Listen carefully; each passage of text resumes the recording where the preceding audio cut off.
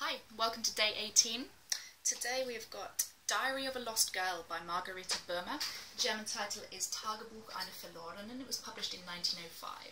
I haven't read it myself, but it was one of the biggest selling books of the early 20th century. More than 1.2 million copies were sold by the end of the 1920s. It's supposedly the true story of Timian, a young woman who is forced by circumstances into prostitution. She's first seduced by her father's assistant and then suffers the scorn of her family and neighbours. It's set up as a real diary, and Boehmer claimed only to have edited it, but there were suspicions right from the beginning about the authorship. There are some early editions that have bits of manuscript that are supposedly covered in Timian's handwriting, and some continue to believe for a long time in the authenticity of the book. Interesting fact is that there was a sequel that was written 2 years later, and it was also made into a stage play and 2 silent films. So there really was a huge amount of interest in this story at the time, and it's quite remarkable that we know so little about it today.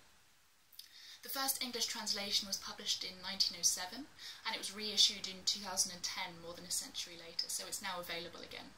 I'll certainly be looking to get hold of this myself, and I hope you will too. Have a great day, and I'll see you again tomorrow.